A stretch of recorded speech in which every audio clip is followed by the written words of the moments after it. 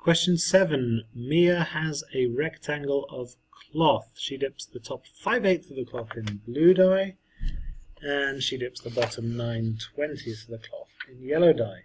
The part of the cloth that is dipped in both colours turns green. Okay. So we need to interpret this question. It's not just a skills question, there's a small problem-solving element. What I need to do is I need to work out the bit that is both. Well, the bit that is both is going to be the leftover amount if I add 5/8 and 9/20 together. So when I add 5/8 and 9/20, that much and that much, I will get this bit as a crossover between the two. That's the bit which is more than the whole. Okay, so that's the whole is all of that bit, but I'm going to get this bit which is extra.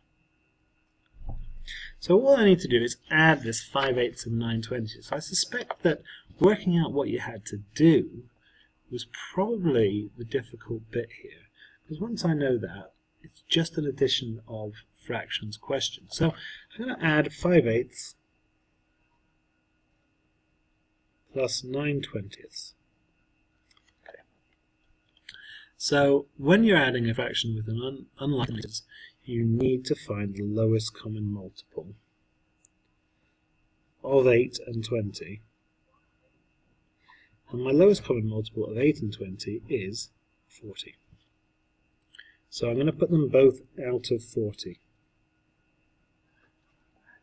And they're going to add. So to find, and I need to find the equivalent fraction. Yeah?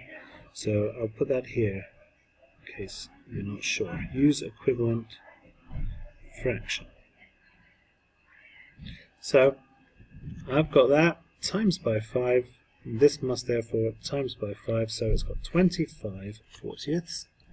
And that was multiplied by 2, so to maintain the equivalence of the fraction, I'm going to times that by 2, so I've got 25/40 plus 18/40, which is equal to 43/40.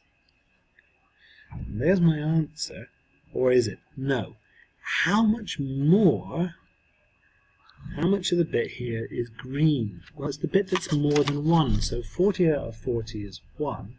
So therefore, my overlap equals 3/40. And I can't simplify 3/40, so that's my answer.